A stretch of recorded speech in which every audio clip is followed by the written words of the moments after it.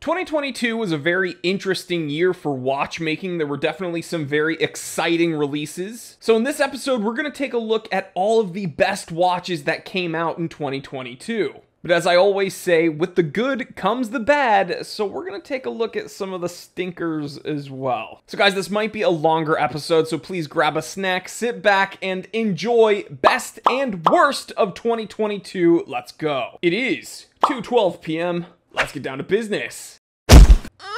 Alright guys, as always, guess the watch I'm wearing. We're going to show you at the end for the wristwatch check, but comment right now if you think you know what's on my wrist. Alright guys, so starting with the best of 2022, this is actually kind of in chronological order as well. We gotta talk about this Cartier. And we can see here from a Hodinkee article, oh my god, we're on Hodinkee!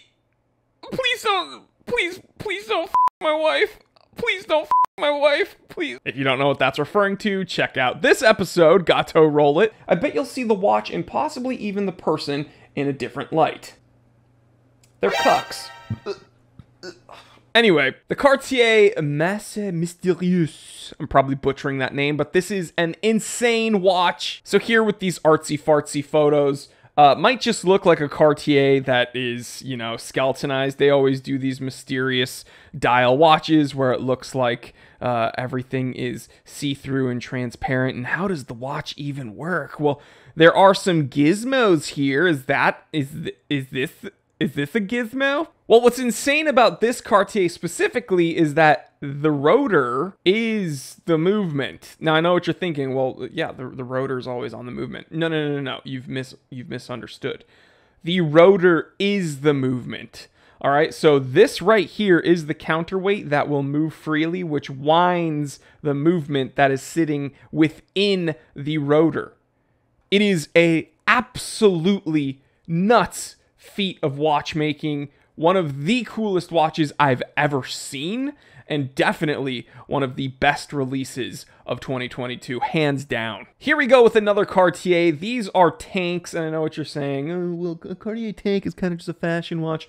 And yeah, I get it. They're not the most technologically advanced, complicated, crazy watches, but they're elegant and literally probably one of the first wrist watches ever. And you cannot deny the fact that Cartier, yes, makes some more jewelry-esque items, fashion-savvy items, but are also one of the trailblazers and again, probably one of the fathers of wrist-worn timepieces, period. So I absolutely love the Cartier tank. You know, I have a Must Cartier tank. You know that my dad has a tank Solo XL, I believe. So we're big Cartier fans here in the Goodman household. But yeah, these are awesome. Incredibly dynamic dial without being super complicated or busy. Almost Art Deco. You're getting the Roman numerals. You're getting that sapphire gemstone on the crown. And if you don't like red, you have this kind of black slate dial. Just incredibly elegant. Again, one of my favorite releases of 2022.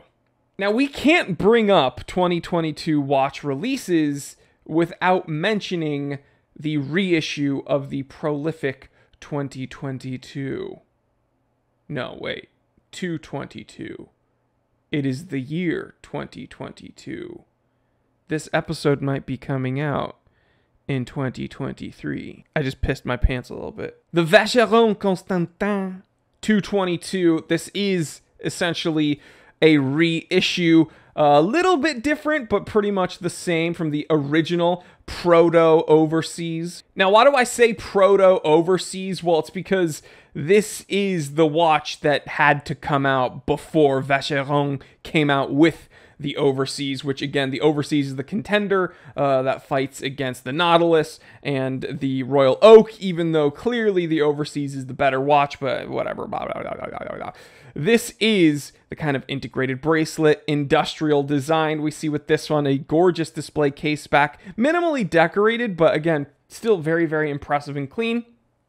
This is an awesome retro watch. But again, for me, it's pretty much unobtainium, but it's Gotta be one of my favorite releases of 2022 because this is pretty much one of my favorite Vacherons of all time. But hey, what do I know? Look at that. It's literally like a gold bar on your wrist. Like, I have a President, but this, man, this is just next level. Sleek, industrial, sharp, lays flat on the wrist. If I have to get an integrated bracelet, like hyper luxury watch, I almost said sports watch, but you know, it is essentially a sports watch. This would have to be it. Like, even over and overseas, I would pick this for sure. I'm not going to spend too much time with this one, even though this is a great release, the JLC Polaris. This one is in gold, highly complicated. We can see that they gave a Polaris a perpetual calendar, and I thought it was very interesting and sleek and cool. Again, if you've seen one Polaris, I guess you can say you've seen them all, but still, this is one of the coolest sports watches on the market, in my opinion, and it's very, very underrated. And JLC, even though they are probably one of the most proficient, impressive Swiss luxury watchmakers, for some reason, people don't mention them as much as they should. So I had to put on the list. Great release. Absolutely incredible release. For 2022. Vacheron had to make the list again because this salmon dial watch is just insane. Highly complicated. We can see you're getting a triple date, you're getting a moon phase. This is, again, salmon chronograph.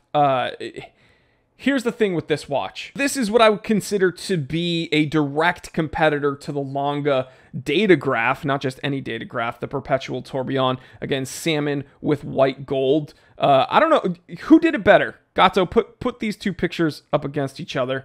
This or this? The Lange does look great, and it is a Datograph. Something about this Vacheron, man. And that, let me see if I can enhance that. Look at that. That very cool plate moon phase. It's I love it. This has to be one of my favorite. This is the Traditionnel Perpetual Calendar Chronograph. I'm actually not totally confident about the material. Let me see. Ooh, platinum. Okay, so this is actually a platinum case watch, whereas the Lange is, I believe, white gold.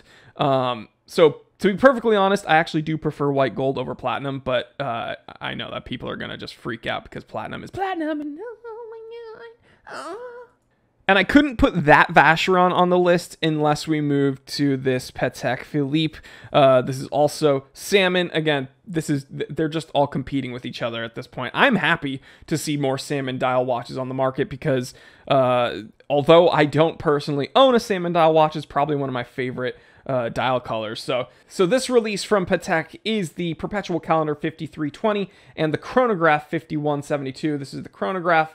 This is the Perpetual Calendar. You can see very, very nice salmon. This almost looks a little bit more matte than the last Vacheron we took a look at. I really, really, really love the stepped cut here on the borders. This has a less interesting moon phase, but still, I mean, gorgeous. I do like their use of matte slate bordering on the Arabics and on the handset. I just think it's a very nice combination, very nice contrast, not too flashy. Definitely a more subtle watch than that Vacheron, but, you know, we're going to talk about Patek a little bit later when we're talking about the stinkers, so gotta give them credit where credit's due. This is a great release. Now, we spoke about the kind of retro fun that came out with the re-release of the Vacheron 222, but let's take it even further back with this essentially reimagining of a very vintage Omega, almost like an Omega Jumbo with like a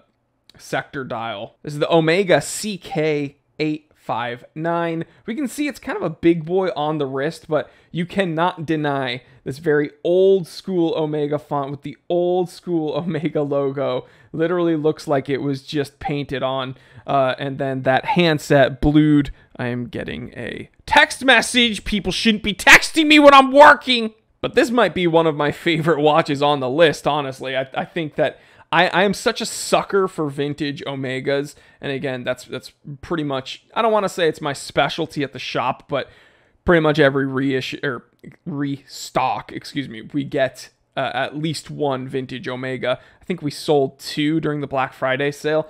So I have a soft spot in my heart for vintage Omegas, especially well done, well kept ones. And I mean, this is a modern made rendition of a vintage Omega, so this is pretty much as clean as you can get.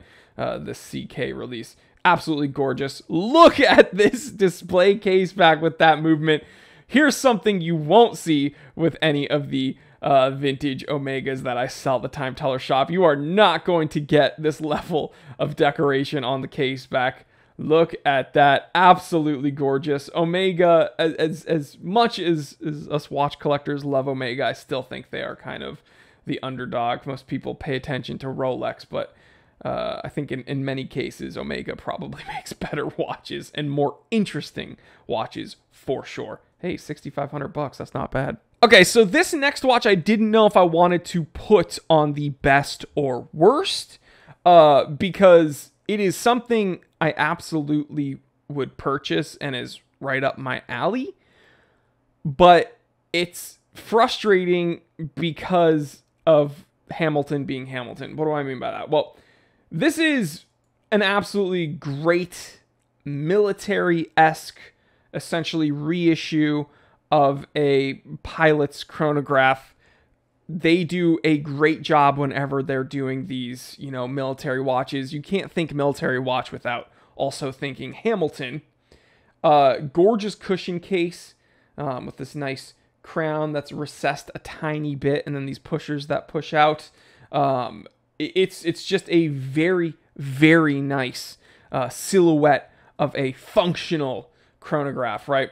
This one, let's see, recreation of a specific 1970s era Hamilton pilot's watch used by the RAF. Now, I have a soft spot for RAF Hamiltons because of my 9721 RAF limited edition, which is the LL Bean Dial Hamilton. That's actually my first automatic watch I ever owned. I got it when I was 8 years old. This has a, let's see, 60-hour power reserve. Very, very impressive. I also think it has a 10 atmosphere water resistance rating.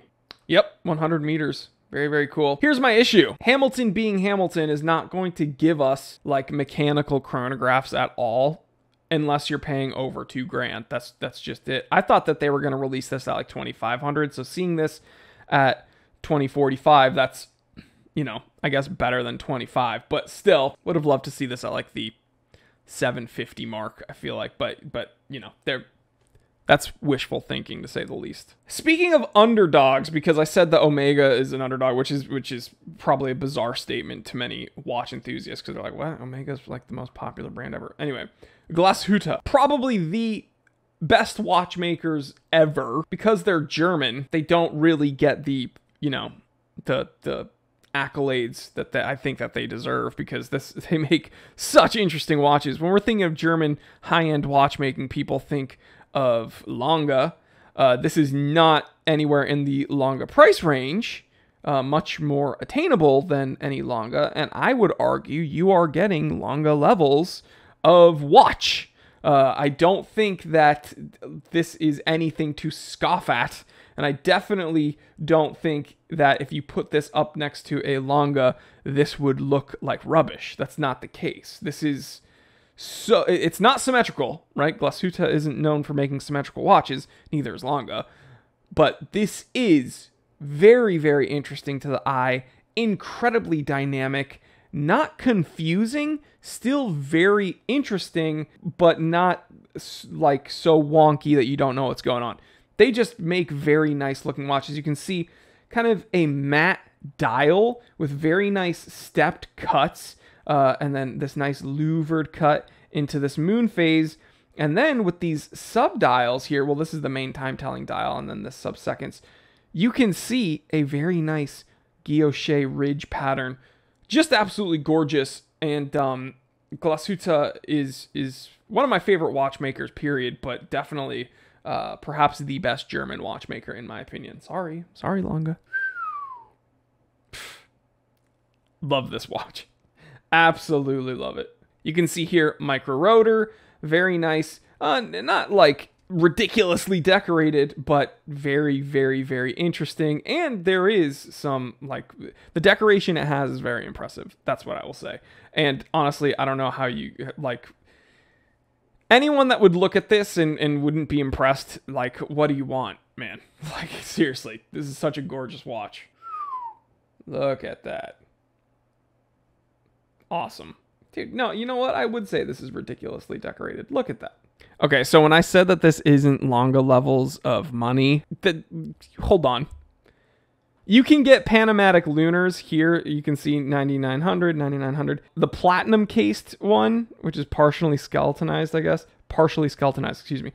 150 piece limited edition. That's like $39,000. So there you are in Longa money. But you can get Panamatic Lunar watches that are still incredibly impressive, that look very similar to this, for less than 10K. That's all I want to say. Now, who would have thunk Tudor makes it into my best of? I don't think I've ever put Tudor in the best of as long as I've been on YouTube, but mark it in the calendars, guys, for 2022.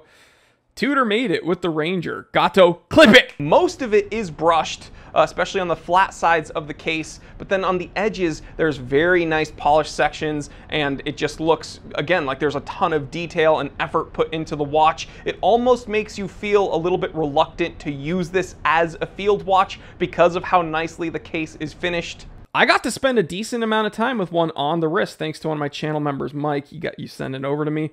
I got to hang out with it, and it was just a whole lot of fun. It is a very minimal, impressive, great execution on a field watch, and everything is very legible, very visible. The lume was decent. You're getting a lot of watch, honestly. I know people say, oh, it's boring. Well, if you don't like field watches, then you don't like field watch. I don't know what to tell you, but for a Kosk 39mm Swiss field watch, with a threaded crown under 3K, hey, I'll take it. And I get it. People are going to complain, well, you know, there's a lot of micro brands that are giving us a lot for a lot less. And that's true. I think that a lot of what we look at in the big box watch world, we do have to put into perspective.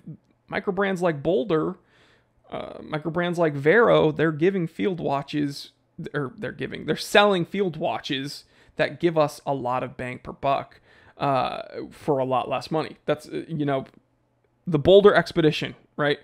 That's also a field watch, threaded crowns, great water resistance rating, Swiss movement, and that's, you know, less than $1,000. But if you want something from Tudor, if you want a Ranger, under 3K, this is a whole lot of watch. I absolutely loved it. This is definitely one of the best releases of 2022. Now, this is the second to last watch on the list. This, I believe, I learned about it around September. This Longines is so... Dude, okay. More people need to carve dials. What do I mean by that? Well, a lot of people freak out about applied indexes. They don't like printed dials. They want applied. That adds dynamic, right? It's raised off the top. It casts shadows across the dial. Carve the dial. Okay, Grand Seiko did it with some of the more rare J14070s. Mine's not a carved dial. Mine has the applied logo. But this has essentially like pseudo Breguet Arabics that are carved into the dial. And it looks so freaking cool. Now, this is celebrating their 190th anniversary. This is their master collection. You can see here, they have a kind of textured, I refer to this as like an asphalt dial, and we're going to talk about that in a little bit when we look at the stinkers.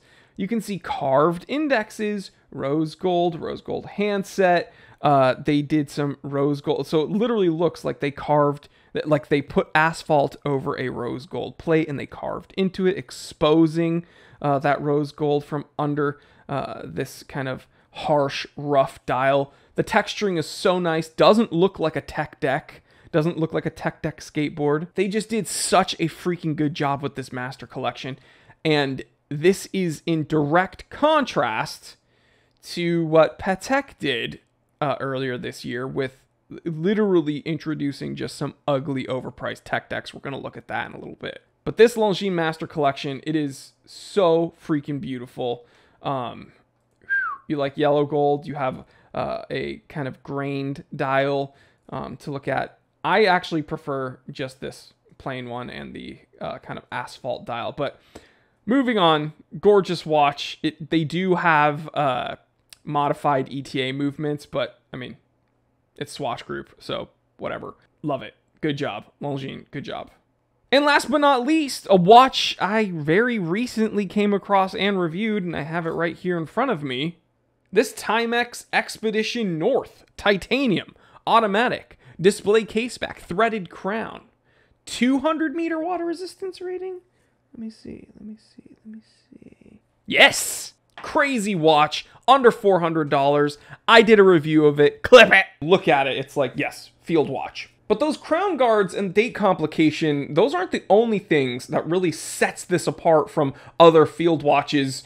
We really need to look at the specs and the sub $350 price tag. Guys, if you don't jump on this watch, you are silly. So guys, there are the best releases of 2022, but I told you this is going to be a bit of a long episode. We got to look at the worst of 2022. Oh my god, Zenith made the list, but I love Zenith. Too f***ing bad. All right, this is seriously the biggest joke on earth because Zenith made an homage to a Rolex Daytona. And people got upset when I called it out for being an homage to a Rolex Daytona because those dumbasses were like, oh, you don't know anything. Zenith actually made the first Daytonas.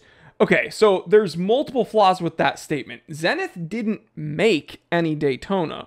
Rolex sourced a Zenith movement for some of their Daytonas, but the first Daytonas used a Valjoux movement. So what are you trying to say? Also, just because one watchmaker sources a movement from another watchmaker, unless they have something written in a contract, doesn't mean that that watchmaker then has rights to make their own copy of that other watch that sourced one of their like none of it makes sense. But Zenith made that stupid El Primero copy of a Daytona, essentially. And then people complained about that, so then they make a copy of a Royal Oak. It's like Zenith became just an homage watchmaker. They're like an expensive Pagani design. So people are going to say, well, this Zenith Defy Skyline, it's actually just a remake of the original Zenith Defy. So I don't know what I'm talking about, right?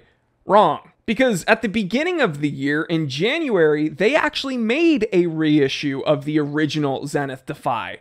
This is the Zenith Defy, okay? The original Zenith Defy does have an angular case, and it looks exactly like this one, the Defy Revival. The Defy Skyline doesn't look like this one. What does this look like? Yeah, this looks like the AP.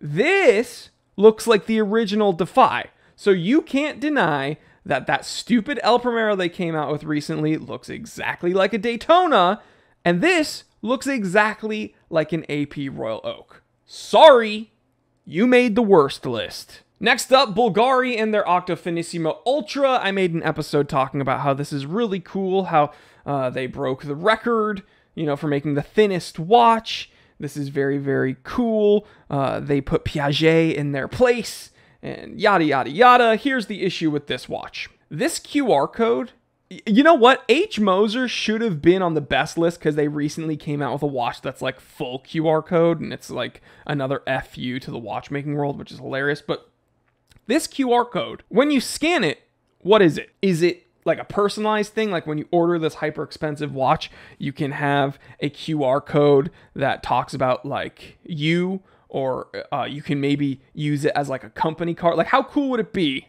is like if you ordered this watch, right? And you could get a custom QR code that would be like a business card. So you could be like, and like people would like see your business or see a profile about you, or you could use it for like personal marketing or business things. Like that would be very, very cool. Or you could just have it where you put it and it like Rickroll somebody. That would be a hilarious troll. Now, this, when you scan it, it's pretty much just an advertisement for the watch. What the f***? Like, you have the watch, and then the watchmaker is putting a QR code that, like, advertises more about the watch.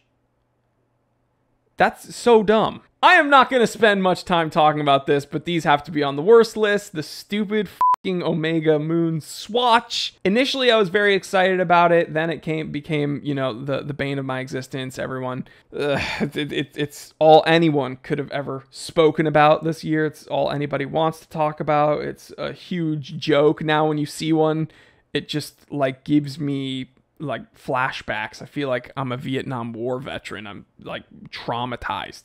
This watch it could have been something so cool, $250 to have a piece of, you know, horological history. If you could, it should have been a more accessible way for a watch enthusiast to have something celebrating a true horological icon without spending a ton of money on an actual Omega Speedmaster, because let's face it, not everybody, especially in this economy, can afford an Omega Speedmaster. So this could have been a cool token, essentially, something to enjoy and look at and just have fun with.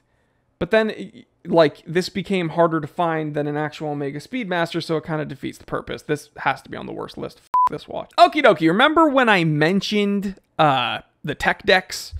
Patek made a tech deck, okay? So Gato, throw up the picture of that really, really nice, beautiful Longines. Ooh, nice and smooth, nice asphalt, like kind of more refined, and it looks like it would be just so nice to touch. This looks like a fucking tech deck, and I hate it. And it's stupid and dumb, and I wish that it would just fucking cease to exist because it sucks. Yes, it has a very nice case back with a micro rotor. Congratulations. I would wear this. If someone gave me this watch, I would wear it backwards. I would put the dial up against my wrist and just show the case back off, because this fucking watch is so ugly and it looks like a tech deck. Moving on to a watch that doesn't totally piss me off. It's just really, really ugly because the lugs are so freaking wide and the case is bizarre. Longa did another rendition of their sports watch, because of course they can't produce multiple sports watches. They have to just produce one and then make a bunch of different iterations of it. This stupid Longa Odyssey is, I guess, now in titanium. Still oversized lugs with an awkward, like, stupid lug width. And yes, it's titanium, which is cool. Yes, it's a Longa, which is impressive. Nice guilloche pattern you can see here, kind of hugging that applied index. Very, very gorgeous, like crazy movement. Absolutely awesome. Horrible, ugly, terrible watch though. And I will never put it on the nice list. It's on the naughty list. You are fucked. Oh my God. Funny how things come full circle. The fucking Zenith Daytona. Look at this. This is literally a Daytona. Fuck this watch. This is so stupid. This is a worse Daytona. Do you know how I know? Because the pushers don't thread in and the crown doesn't thread in. So this is just a worse, less functional Daytona. Oh my God, but Zenith makes better watches than Rolex. And the movement's crazy because it's actually really... I don't care. If you're going to get this watch, get a fucking Daytona. And if you want an El Primero, get one of the other El Primeros that don't look anything like a Daytona. The Chanel 12... It's see-through, more gems, ugly, rubbish. I hate this watch. They call it the X-Ray edition. I'm not going to spend any time on this, but this has to be one of the worst releases. It looks like something you would get out of a coin machine. Boy, is that ugly. That is atrocious. I made an episode talking about these watches. This is also obviously on the worst list. The Seiko 5 GMT. People got upset that I said that this is not a true GMT. It's what's known as a color GMT. People said, how dare I say this isn't a true GMT? It is a GMT just like any other GMT. And then I had to make another episode explaining to you, I did not make those terms. There are actual designations when it comes to the nuances and the functions of watch movements, like mechanically speaking. This is what's known as a collar, not as in like a shirt collar, but as like a beep boop, beep, beep boop, beep boop collar GMT. And I know Gato, every time we do an episode talking about true type versus collar, he always writes color, like the color of a rainbow. Caller, like I am a caller, I'm calling you. This is not a true type. There are true type GMTs where the hour hand can jump independently of the handset, and then there are caller type GMTs where the hour hand does not do that, but the GMT hand moves separately. I'm not here to argue which one is better. I know which one is typically more desirable, the true type GMT, like my Rolex Explorer 2 16570. But caller type GMTs are perfectly fine. Why is this on the worst list? Because I know it's going to piss you off, but also because this Seiko 5 took the place of a Seiko SKX. They neutered it. They gave it a non-threaded crown, a 100-meter water resistance rating. This is a rubbish piece of shit, neutered version of a Seiko SKX, and this sucks. Get it out of my face, Gato. And last but not least, Richard Mille had to make the list with this stupid emoji watch. First time I saw this, I thought that this was a dildo. Still could be. I think it might be a cactus, but I'm not totally sure. You know what? This also looks like a sex toy, I feel like. Richard Mille has made some inappropriate sex watches, though, so we're just going to call this the emoji dildo watch. Hate it. Don't want to see it. This is absolutely the worst. So there you have it, guys. Best and worst of 2022. What do you think? What would you add on the list for both sides? What's your favorite release of the year and what's your least favorite release of the year? And do you agree with my assessment, or do you think I was off base? You can let me know in the comment section, and I will catch you on the next one.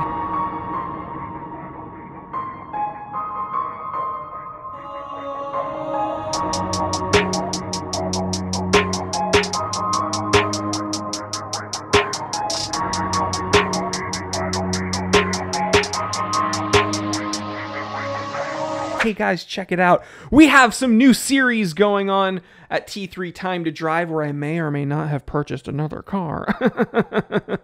I'm irresponsible! My dad has new content on his channel, The Beverly Hills Shrink, where he talks about true crime and other issues pertaining to ADHD and depression and medication. He's this super genius mega mind. I'm just the boss baby. We're coming out with more podcasts. Again, we've been kind of slow with the podcast, but don't worry, there are more podcasts coming out, and there's more watches and merchandise at the Time Teller shop. So there's a whole bunch going on here at the Time Teller brand, and I want to thank you for hanging out with me and making it work. I will catch you on the next one, guys. I love each and every one of you. Stay happy, stay healthy, stay blessed.